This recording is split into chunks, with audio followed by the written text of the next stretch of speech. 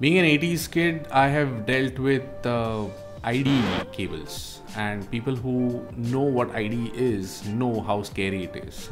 I mean, connecting your drive to your motherboard using those flat ID cables was no less threatening than someone holding you on a gunpoint. I mean, one pin bent and it is catastrophe for you. You are doomed. That stuff was expensive.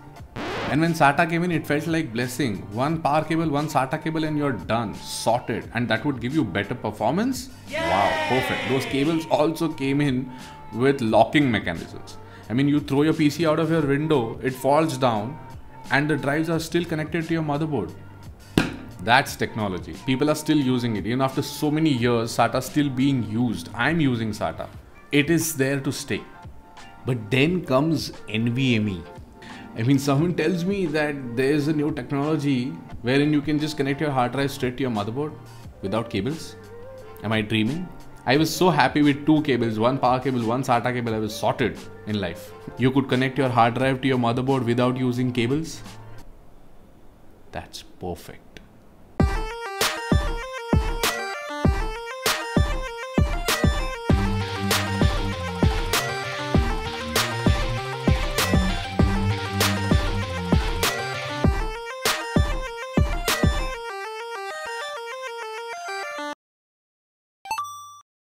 So a lot of people have switched to NVMEs these days, or M.2 for that matter, and why not? I mean, it's a perfect design. It's super compact. It is much less power hungry than any of your traditional hard drives, and it goes directly on your motherboard, so there are no cables, no hassle. Perfect. Of course, it's a little expensive right now. The technology is pretty new, and it's going to cost you some premium till the novelty fades out. Right, so this video is not sponsored by any of the products that I'm showing in, and today we're going to talk about this. M.2 NVMe and NGFF hard drive enclosure. Yay! They could have just simply written M.2 enclosure or NVMe enclosure and got done with it. I mean, that solves the purpose, but they had to do this. Why do people do this? Anyway, so it's coming from Orico, and it's a good company. It's a good make. I've been using Orico products for last 2.5 years now. I have a couple of enclosures. I have a hard disk bay, which is performing pretty good. So yeah, I mean, I can trust this company. So yeah, let's not waste much time. Let's begin with the unboxing.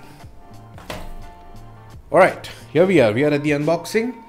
Let's get this open. This is the Orico M.2 NVMe housing, available in 4 colors. And that's pretty much about it. Let's open and see what do we have inside the box.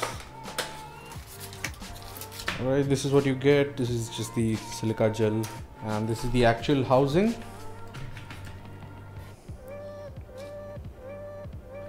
And then you get these plugs, and you can actually plug these into the drive that goes inside this, and a type C to type C cable, a heatsink guard, a cover, and a tape that comes with the heatsink.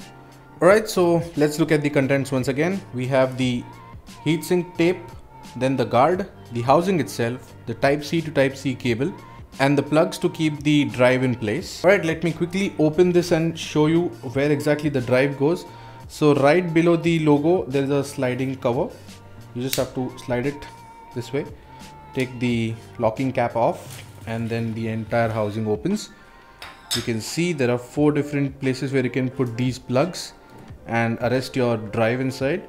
So these are the ports, and there are 1, 2, 3, 4 different sizes of NVMe that you can put inside. So yep, that's about it. Alright, so let's get to the installation part. Not too difficult, pretty simple, no rocket science here.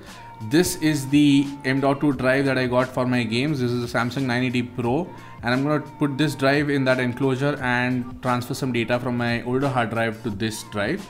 So for that, what I'm going to do is, this is the thermal pad that you get inside the box. It comes with protective layer on both sides of it. You just have to peel the protective layer like so, and then stick that part on this side of your NVMe like so. So once you've taken the top side protective layer off, then you can stick the heatsink on the drive like so, and the overall assembly after everything is in place should look like this. Right, one thing to note here guys, I'm not going to put these thermals on my 980 Pro because 980 Pro is what I bought for my games and it goes inside my PC. So it's not going to stay in the enclosure for long, so I'm not going to put those thermals on my drive. That was just for demonstration purposes.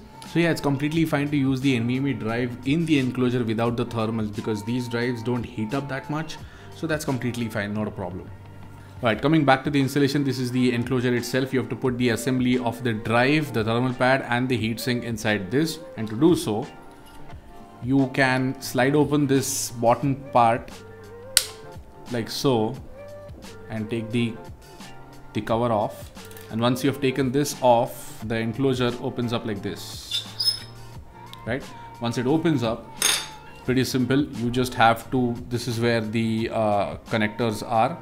So you just have to insert your drive very carefully in those connectors like so, and that's where these tabs come in action. So there are two tabs in this bag. You just need one and it goes on your drive's end like this, if you can see, right? And once you have placed it over there, you just have to push it down and lock it in place, right?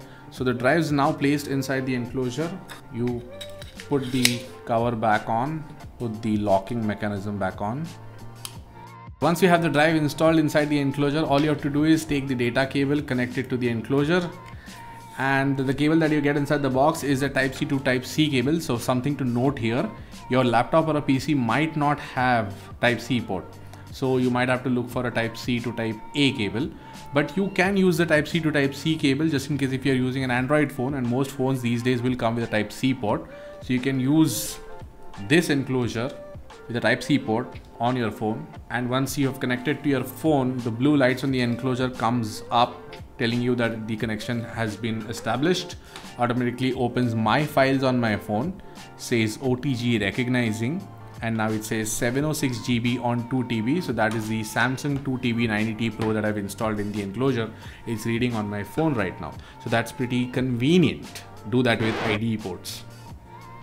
Guys, if you have liked this video that's coming from the latest tech series of Throttling Frames Gaming, and if you think that this video has helped you or it may help someone you may know, please share this video with them.